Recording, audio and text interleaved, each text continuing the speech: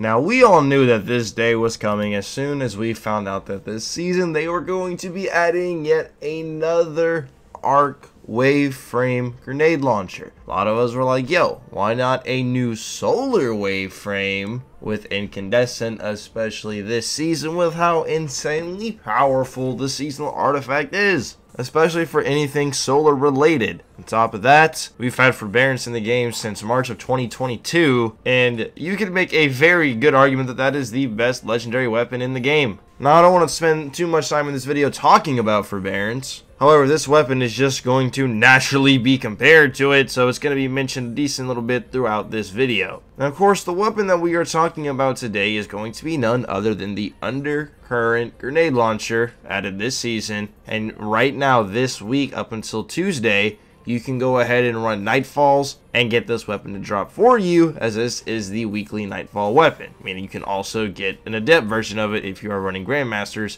which, hey, this week, double Vanguard rep and double nightfall reward, so it's actually some pretty decent bang for your buck for running some nightfalls this week. New weapon, lots of resources in rep. Now, on top of this weapon already being an arc wave frame grenade launcher, you're going to see in the purple and in the origin trades that this weapon has access to what makes it almost forbearance but not quite forbearance, you feel me? So here's the perk pool, and at face value there are some good stuff here, right? In the third column, of course, tried and true, lead from gold, the one and only. You get special ammo when picking up a heavy brick. We like to see that. Good old field prep is here as well for extra ammo reserves and fast reload while crouched. One of the perks that makes forbearance so prevalent is also in this third column, ambitious assassin. As with wave frames, this will allow you to very consistently have a 2-round mag up, especially with how strong wave frames are. Being able to shoot 2 shots of it back to back is very, very good. And then the other really good perk in column 3 is going to be none other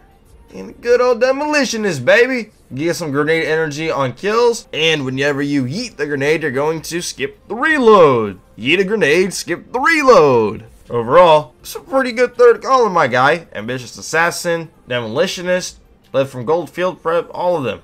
Really good perks. Now, in the fourth column, you're going to see that this weapon is lacking what makes forbearance so gosh darn strong. At least its main component of it is the lack of chain reaction. It is not in this fourth column. Another reason why this gun is almost forbearance. Forbearance Junior, whatever nickname you want to give it. We have forbearance at home, but this weapon does have something that forbearance does not have, which is volt shot, which in terms of just sheer ad clearing capabilities is not going to be nearly as good as chain reaction is. However, it can still be pretty decent. Pretty sure this is going to be one of the main perks that people are looking to have on this wave frame. This will also allow you to jolt enemies, and jolt has inherent stunning capabilities for overload champions, which is always going to be useful in activities where you're facing those types of enemies. One for all can be very nice and easy to proc because this is a wave frame, giving you a 35% damage increase for 10 seconds. I think bait and switch is more so eye candy on this perk pool, since this weapon doesn't have any way to auto load it, and at max you can have on it's going to be 2, and you need to take at least 1 shot to proc bait and switch. That means you're going to have at least 2 in the mag to even get a bait and switch out. My main point being is that I don't think bait and switch is actually going to be a good choice on this weapon to use. I think you're definitely better off with volt shot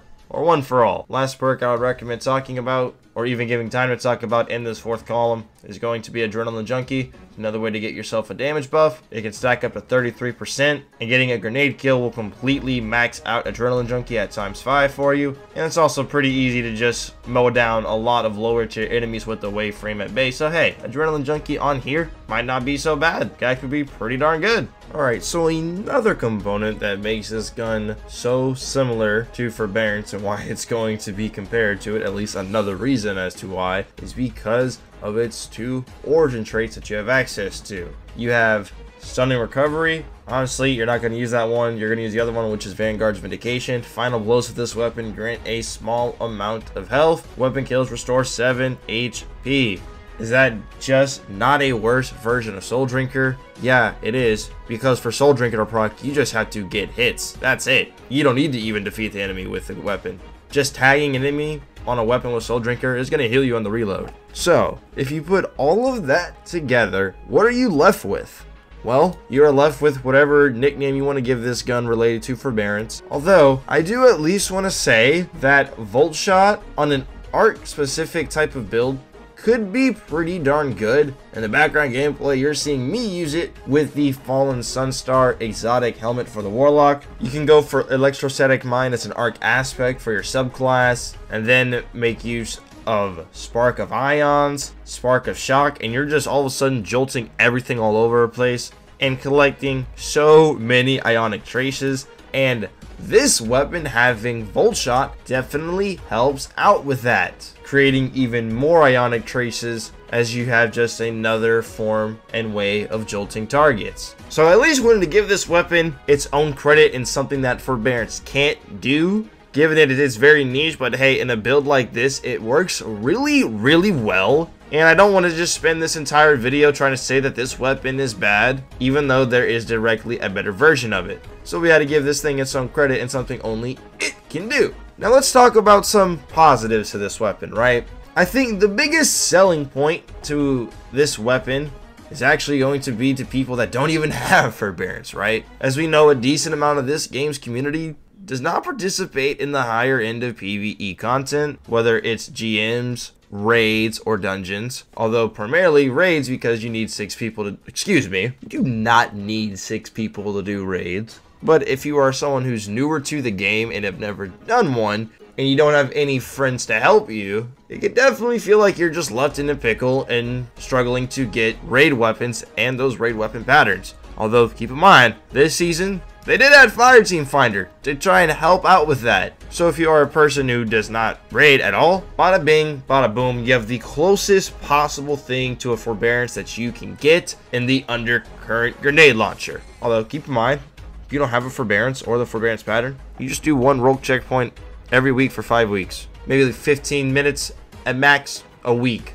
And within 5 weeks, a month basically, you'll have a forbearance pattern. Just saying, it's not as difficult as it may seem. Just saying. Just saying. That being said, I would still definitely much rather have an updated solar wave frame with incandescent this season than the undercurrent that we got. However, we do officially now have a wave frame in the game with Volt Shot, and it can be useful in some niche scenarios. Not better than the forbearance, but definitely not bad either. And also keep in mind that this week, with it being double rewards and double rep, you'll be getting a decent amount of Vanguard Ingrams just by leveling up your Vanguard rank, having a decent amount of undercurrent drops at the end of your Nightfall runs. And overall, if you want to get a good roll of this wave frame, this is the week to go ahead and do it. You just have way too many things working in your favor. So if you want the Volt Shot wave frame, this is the week to do so. Let me know your favorite roll for this weapon down in the comments below, as well as how you feel about this whole undercurrent forbearance conversation that's been kind of flown around the community since this weapon dropped. Thank you so much for watching the video. You guys take care, consider subscribing.